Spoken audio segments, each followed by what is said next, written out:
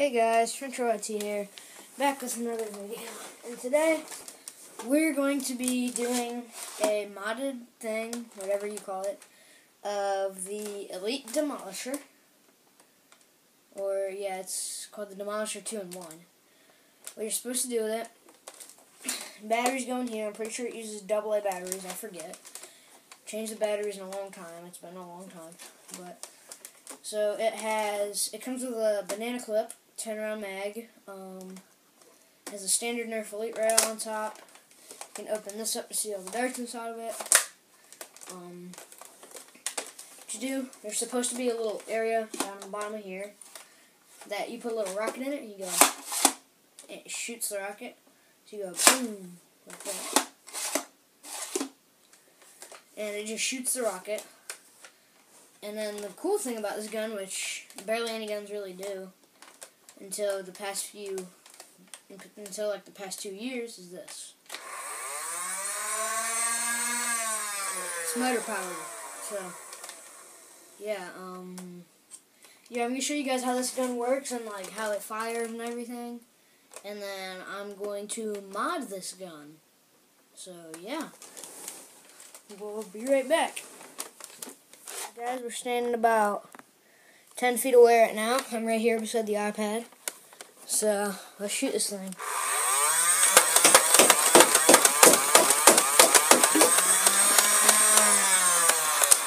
Alright, it's out.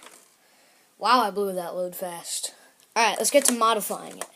Be right back. Guys, starting off, we have the AK-47 status. I'm just kidding.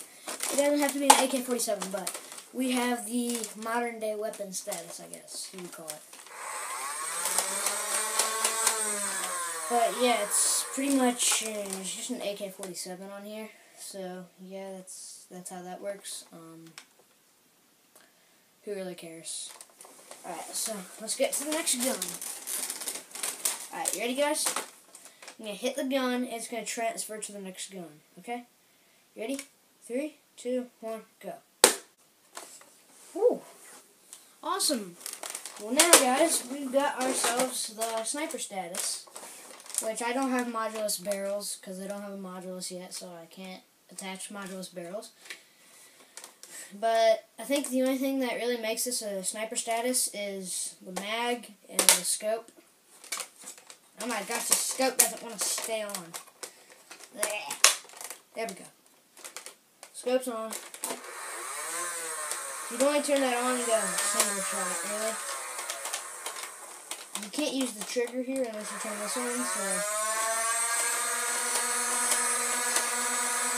I mean, you could do semi-automatic sniping, that'd be fun.